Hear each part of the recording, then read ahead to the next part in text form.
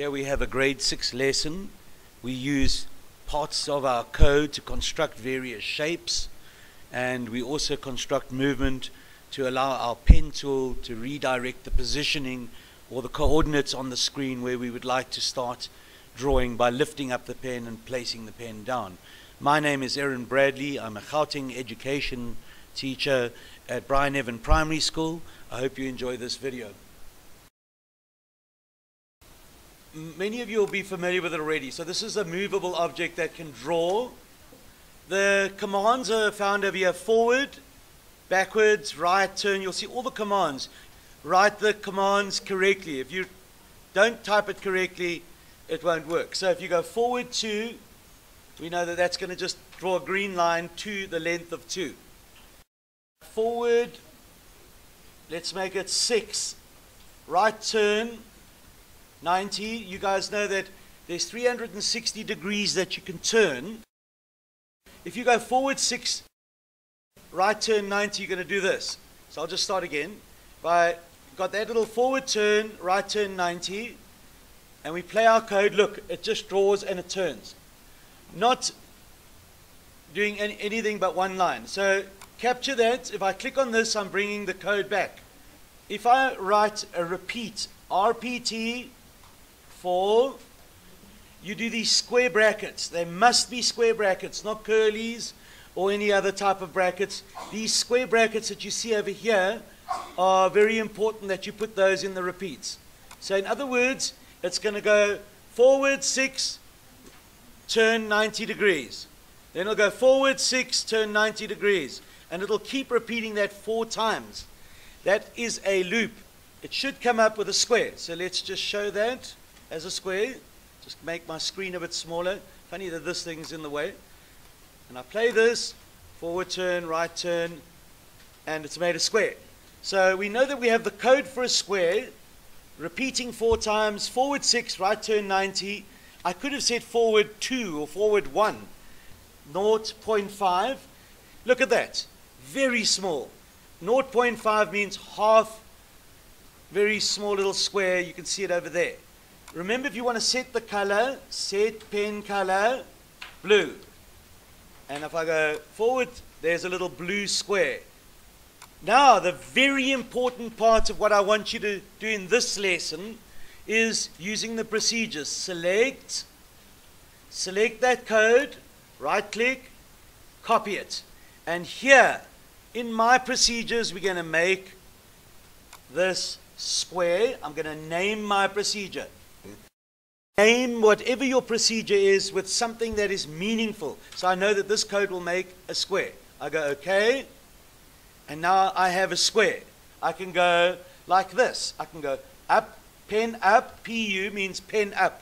It must not be drawing. The pen is lifted from the, it's not going to draw. So I go forward, 2, left turn, 45 degree turn on the left hand side, forward 3 or 1.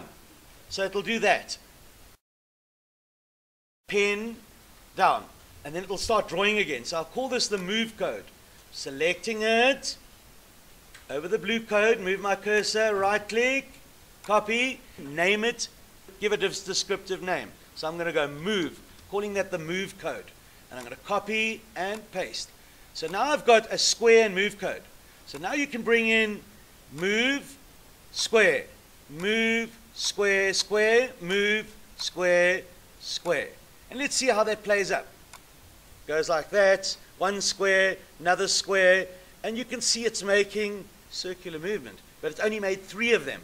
If I wanted to bring in my artwork, I could go RPT, repeat, move, square, square, move, square, square. So I'll go repeat 200 times, and we must use which brackets? Square brackets. These are squares. I call them square brackets. And I'm going to select this, copy, plus, and I'll call this artwork. Art. We just call it art. Right click, paste. Very important to use these procedures. I'm going to start all over again. Now remember, it's repeating it 200 times. Art. I go art, and let's see how it plays out. I can speed up my code with that. So look, it's going faster. It's drawing a lot faster. Now look, it's going over the same place all the time. Not good. So I need to bring in variation. I can bring in a change to this. So if I go to forward, let's go forward, 2, and then we'll do a right turn, forward 2, and then we're going to do a right turn, and we're going to bring in an angle. So we want to see what shape we're going to come up with. So 45 degrees. Let's go. You try whatever angle you would like to test. We play our code. Watch. It's going to turn in that direction. Now, what we're going to go with a repeat in front of this. So I'm going to go RPT. That's meaning we are repeating our code. 20. Actually, that's a bit too much. So we'll go 8.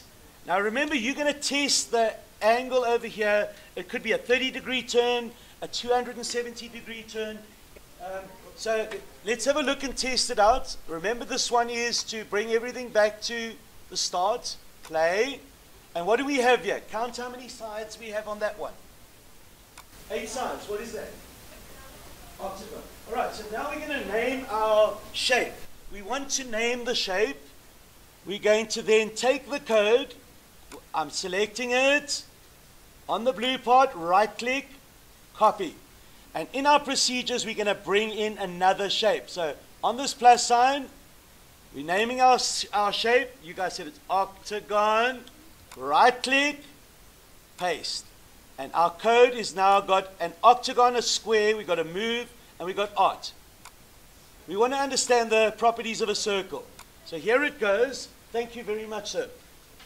100. Watch this. That's the repeat. Square brackets, as Jaden said. Forward. 1. Left turn. And we'll make it 20. Yeah, just watch what it does. Look at that. Not a perfect circle, but it's going. You guys can even change the angle of the turn. If you go with a smaller angle, look, 5-degree turn, and play it, it's a very large circle. There we go. It's going around. It's a very large one. So the degree of turn, that one you can barely see how many sides it's got. It looks so clearly as if it's a circle. So if I go and change this to 55, it's a fairly small circle. So you go like that, copy, and we can make a circle now, and paste our code in. Now it comes to the point of making the artwork. And then I will be helping you, young lady. So we go art, move, octagon, circle. Art, move, square, octagon, art, circle. And let's see what it does. And then you guys can get started with your one. Let's see. It's going to do those little funny squares. That's the art part. Don't forget, this would speed up your code. It'll break away just now from those little squares into something else. You can shorten your code to make it go quicker, and then it goes to different parts. Mine's still got hundreds of repetitions. I'm going to stop mine because it's repeating far too much. Art. And we'll go, just check it. Make it 10 times.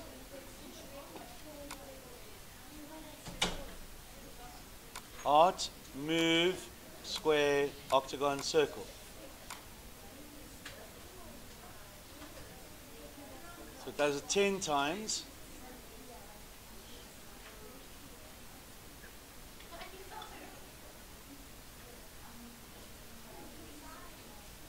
There we go. Okay, mine's now doing a little bit different stuff.